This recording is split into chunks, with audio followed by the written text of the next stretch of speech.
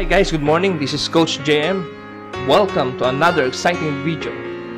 But first, please subscribe to our YouTube channel and click the notification bell para lagi po kayong updated.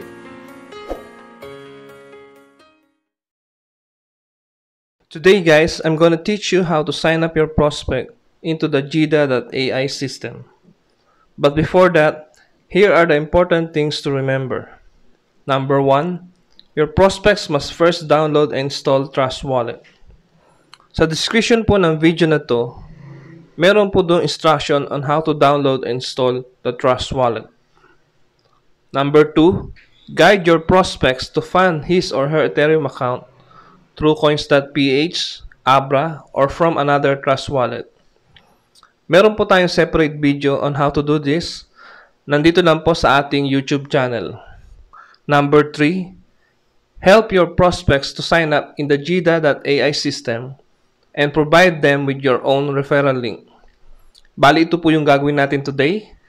And I would like to emphasize na very crucial po itong referral link because once na na-encode na po sa system yung inyong prospects, hindi na po ito pwedeng baguhin. In this example, we're going to encode Marita Macam into the system. So ito po yung Trust Wallet niya. Meron na pong lamang Ethereum. All we have to do is click yung D apps sa baba. Then sa taas po, doon natin i-copy-paste yung ating referral link. Then, click lang po yung enter or yung check sa baba. Automatic na po mailalagay yung kanyang ETH address dyan sa taas. So, for security purposes, tatakban lang po natin itong video para hindi po makita yung PIN number. Yung PIN number po is a combination of letters or number or purely numbers lang po. It's up to you. So, lagay lang po natin yung PIN and i-confirm natin yung PIN.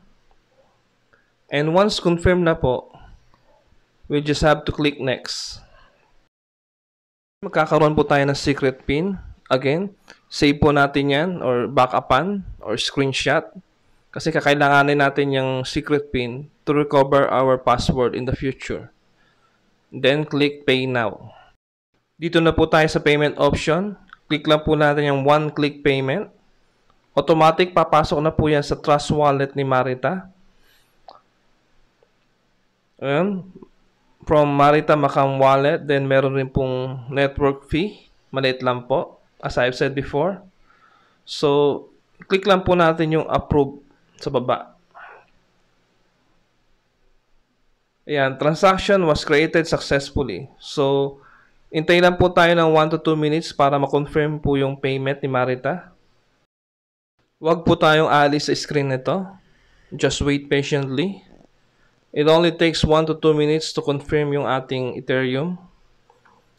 Once na ma-confirm na po siya sa etherscan.io, automatic mapopost na po yung payment sa Gida.Ai system.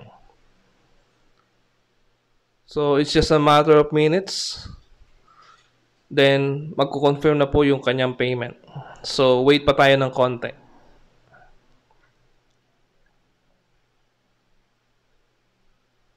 Ayan po, meron na po tayong nakita. Rich Dad just received 0.02 ETH. So, isa po yung sa mga upline dahil 0.02 na lang po. Joyce 17 just received 0.1 ETH. So, yan. Na-confirm na po yung account ni Marita. So, yan po. Automatic. Pupunta na po siya sa login. All we have to do now is ilagay po yung PIN number na ginamit natin kanina sa registration para makalogin tayo sa system. And eventually, para ma-update po natin yung profile. Once nakalogin na po tayo sa system, palitan lang po natin yung username. Kung ano po ang ating gustong username, type lang po natin dyan. And of course, yung country. I-choose natin ang Philippines.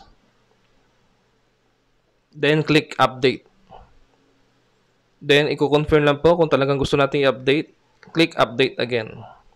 So, once your profile has been updated, doon po sa bandang itaas, makikita po natin, yan po yung referral link. Yan po yung bibigyan natin sa mga mag-i-enroll na prospects natin in the future. Guys, ganun lang kadali kung paano mag-sign up into our system. Please master this skill para wala kayong error in the future. Once again, this is Coach JM signing off.